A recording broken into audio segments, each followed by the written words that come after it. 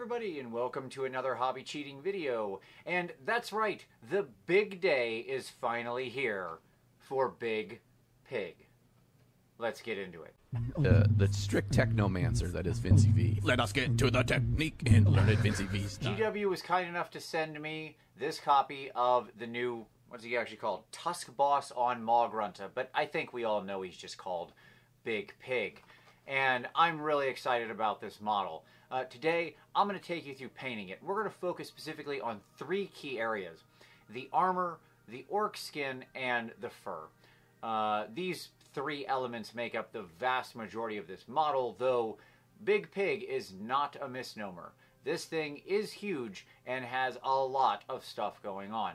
But I'm going to take you through those core elements, how I painted them to match with the rest of my existing Ironjawz army, and basically how we make this thing really pop and be super cool. This fig's a lot of fun. As you know, my existing Ironjawz army, I'll show some pictures of that up here, is something I'm very, very proud of and something I put a lot of time and work into. So I want to make sure that Big Pig fits in with that force, which presents a challenge. We're going to have to go back, resuscitate some paints I haven't used in a while, remember how the heck I did this scheme like 4 or 5 years ago, and so it's going to be a journey along the way of rediscovery. But I hope you find this video useful. Let's head over to the paint desk and see what we can do. Alright, so we've got the model just zenithal primed. Seems like an easy way. This is a model with a lot of detail, a lot of texture, a lot of little things. So we're going to start with just a nice, simple, very light dry brush with some ivory, but you know, any off-white color will work. Really, I'm just wanting to pick all the details out. It's going to help for some of the thinner paint layers, but it's also just going to make the model more readable, because this guy is just jam-packed with stuff, and so seeing all of it is legitimately sometimes tough. I want to set down just a basic blue tone on the armor to get working, and the easiest way to do that is generally the airbrush. So here I'm just using my Infinity, and I'm working with some Army Paint or Speed Paint to lay down this blue. Now, this is not the original blue that I used, and you know, this is where I want to make a slight point of fact. I think people get really wrapped up in like recipes and stuff on, you know, their armies.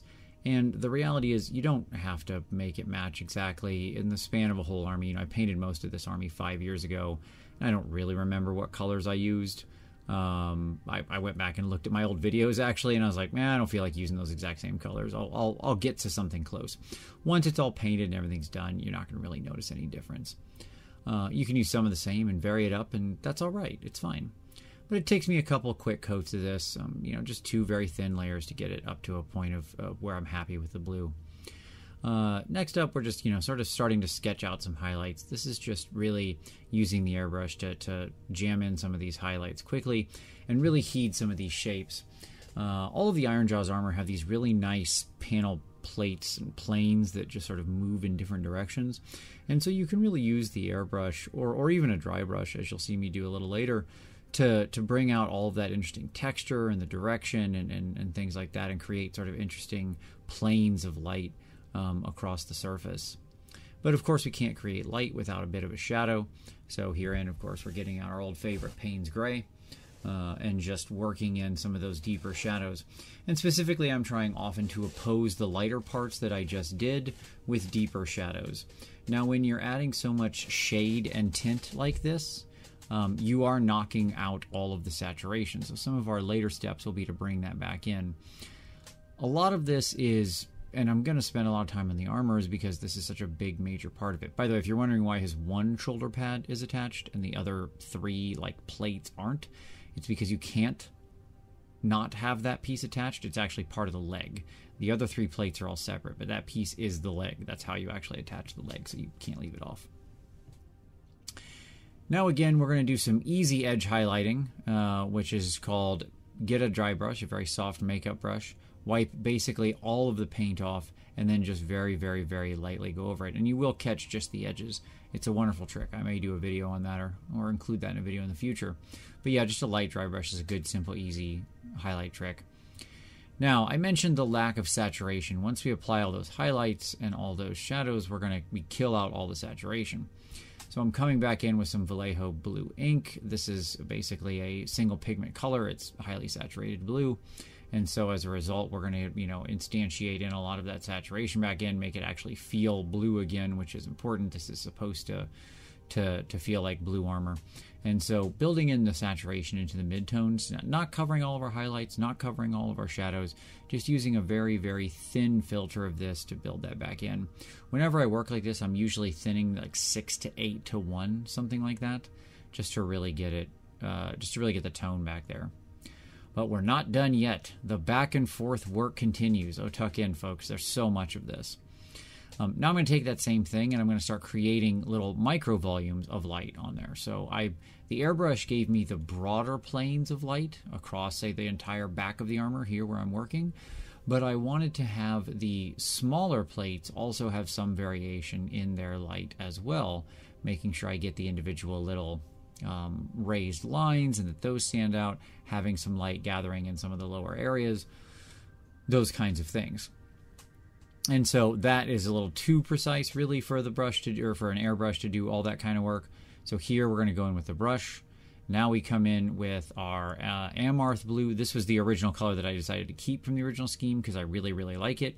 And this is what makes it really feel like the same armor. Oftentimes, if you've got one punchy color that feels the same, it'll feel the same even if your other tone's the same. You use different shadows, you use different highlight tones. If your punchy mid-tone is the same tone, it'll feel like it's the same thing.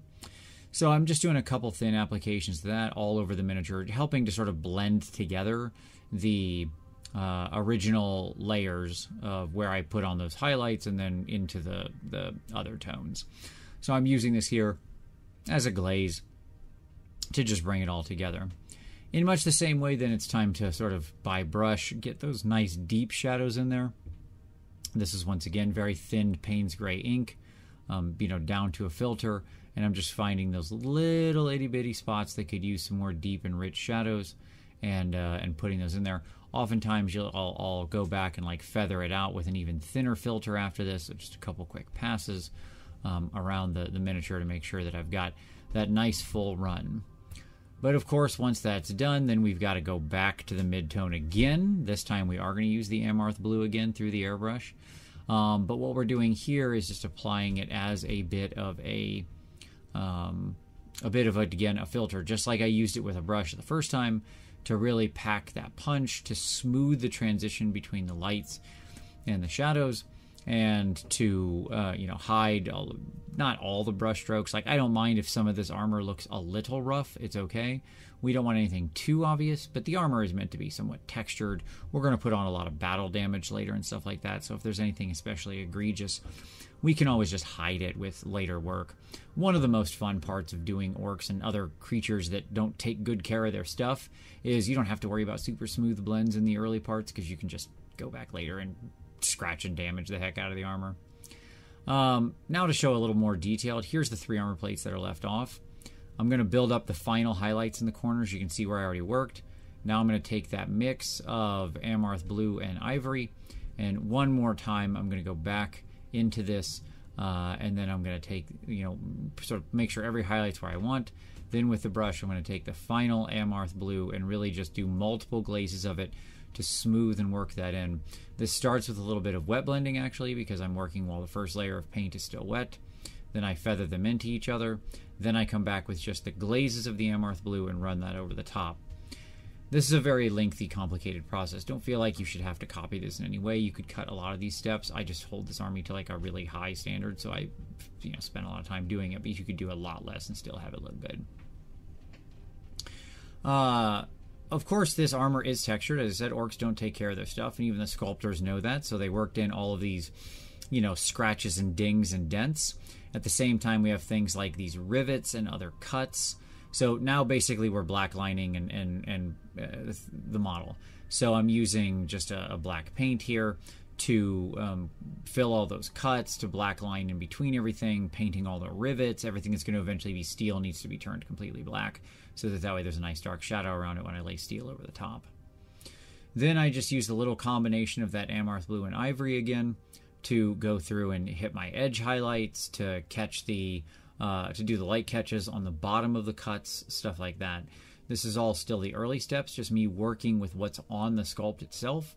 We're going to enrich and add to that sculpt with later steps. So just because this is what the sculptor has on offer doesn't mean it's where we have to stop.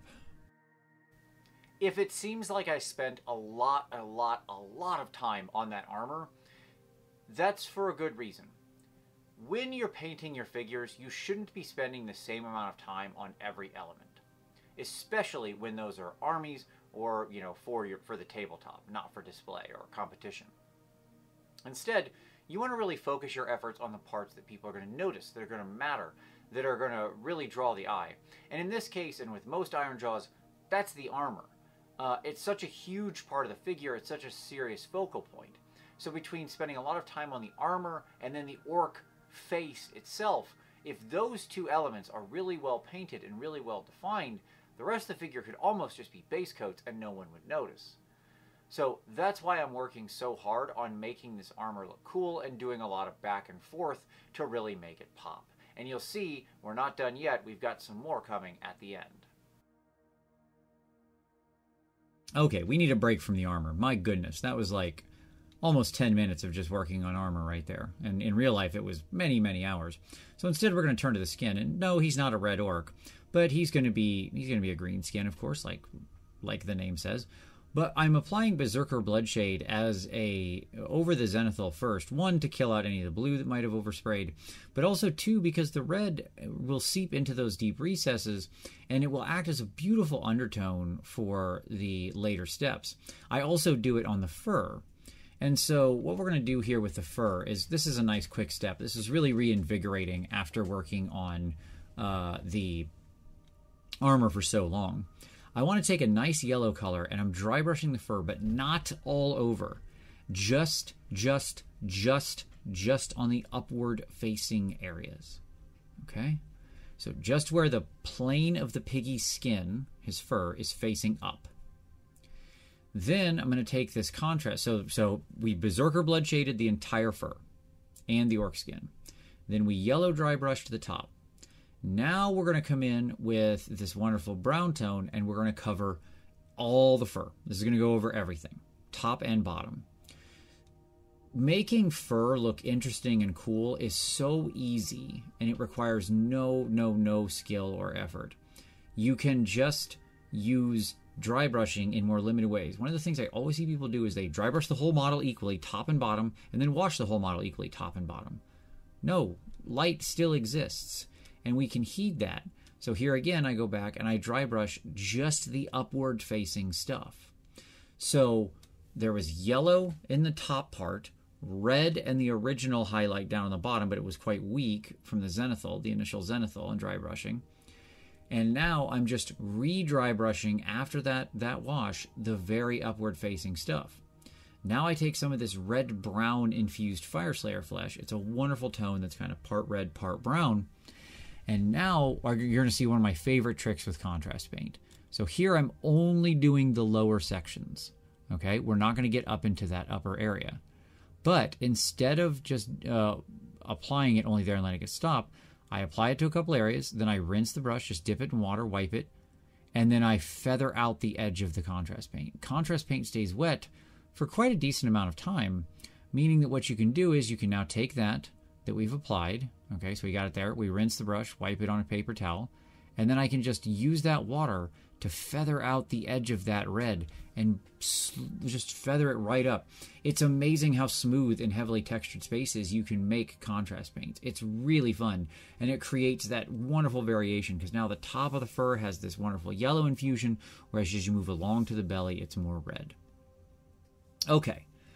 Now let's turn to some orc skin. I begin with just a base coat of phthalo green. That's just a set of base tone. It doesn't, very little of that's actually going to be there. Just turn the orc green is the step. Really, these three colors are going to be the vast majority of our work. So I start with the phthalo green plus a little bit of the sickly green. Or sorry, green sky. I apologize, green sky. And I'm just going to cover almost all of that original phthalo green. I mean, we're working to cover, like, let's say less than 10% of that original phthalo green is still going to be here. Okay. And this is really our base tone, right? This color right here. By the way, I hate all the orcs that have these big jaw things up in front of their face, it is the worst design element that makes them so hard to paint. But there was no way to leave it off him, unfortunately. Very annoying. Anyways, so now I'm just slowly infusing more and more of the sickly green as I build up the highlights. But I'm not going to go just sickly green.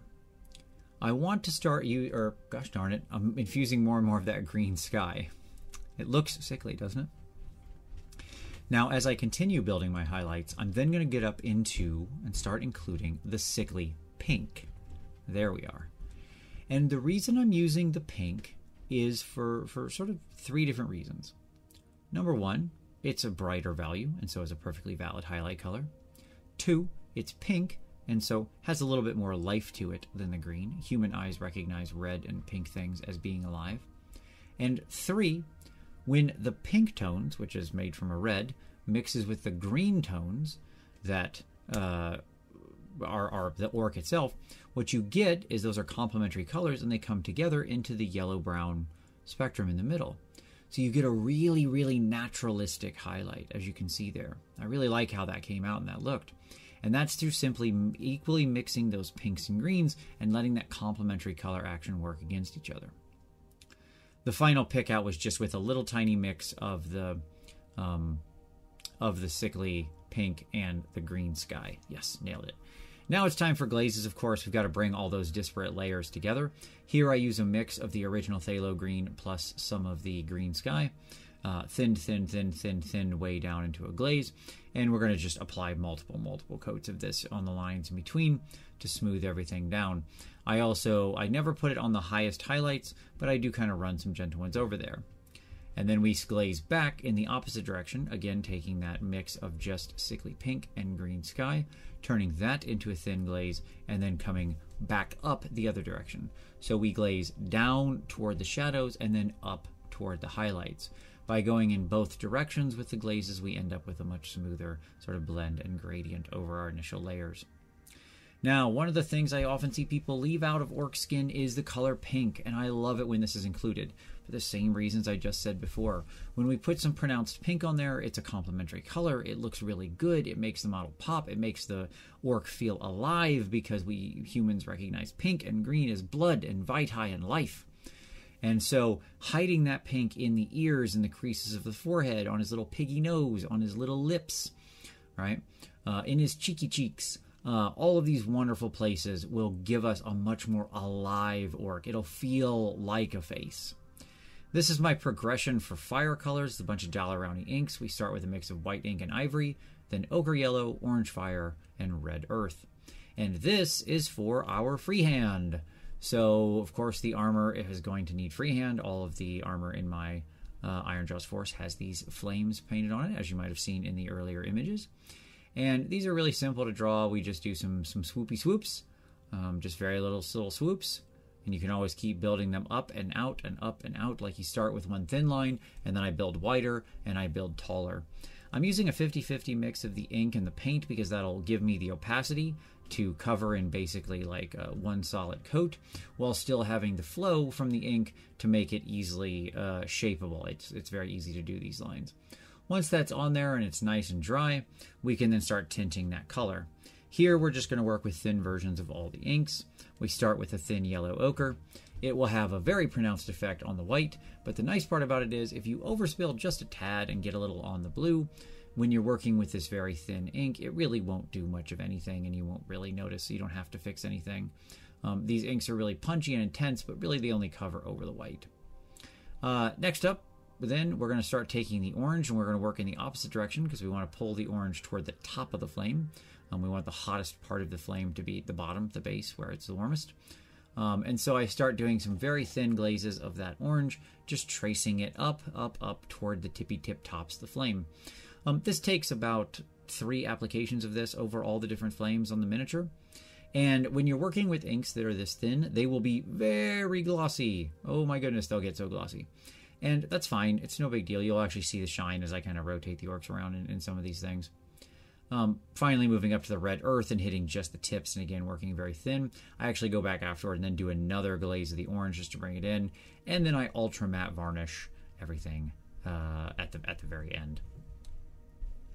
Now, let's do some added stuff. That's right, we're back to the armor. Now that the skin, the fur, all of that's done, it's time to add more to the armor. We had some scratches and chips already from the sculptor. We're going to add more. I grabbed some little pluck foam. This comes out of old clam packs and stuff like that. Dip it in a little Rhinox hide, wipe most of it off, and just begin dabbing, and stabbing at the miniature. Not everywhere, not equally. This is the next place I see people go wrong. They hit every single section of it like they're trying to paint the model with the sponge. You want to focus your stabs to where the model would naturally have damage occur. So you notice that front corner of his shoulder pad, I really hit that over and over again because that's what he would use to ram into people. You can see that the areas like the edges, the places that would get struck the most, that's where you focus and dab, and the more you dab, the more it'll build up. Then we're going to reinforce that. We're going to use that randomness that the sponge created, this wonderful organic randomness that makes it feel so natural. We're going to reinforce that with some brushwork here, taking some of those that ended up kind of big or in a nice place around the corners where the damage would naturally occur because the giant pig would run and slam into things and scratch itself. We're going to put some more action lines. We're not just going to draw a line. We're going to show uneven tears and scratches. That's just more Rhinox hides, the same thing. Once that's there, we're going to then reinforce some of the new scratches we made as well as some of the original sponge weathering with some little light lines highlights underneath.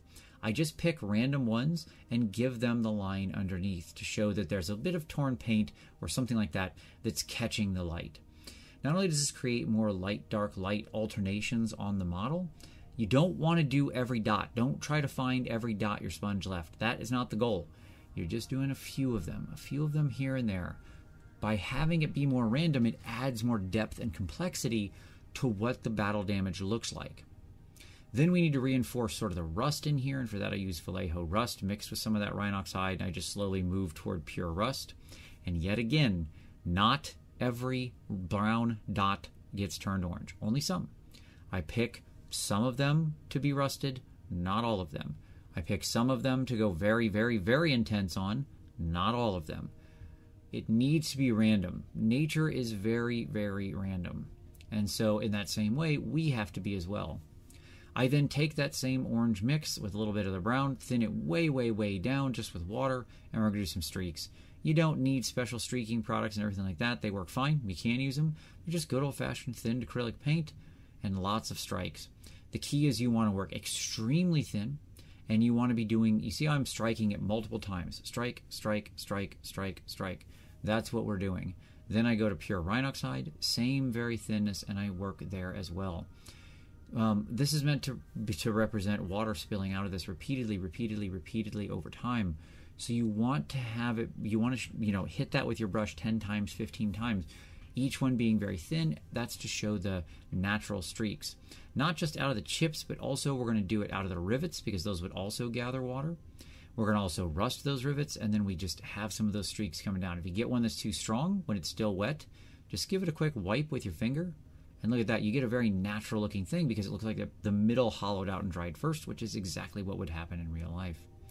So we can just rust some rivets, rust some of our own pits, and with that, the armor is done, and that's our main 3 elements. There you go. Big Pig is all done and ready to just charge and crush the enemies of the Ironjawz. I can't wait to get him on the table and get some games in with him and probably do a couple more of these as well. But thank you so much for watching. I really appreciate it. If you liked this, if you like Big Pig, hey, give this a like. Subscribe for additional hobby cheating. We have new videos here every Saturday. If you've got any questions about anything I didn't cover, feel free to drop those down in the comments. I always answer every question asked. If you want to support the channel, you can do so below through the Patreon link or through the merch store link. The Patreon is focused on review and feedback and taking your next step on your hobby journey.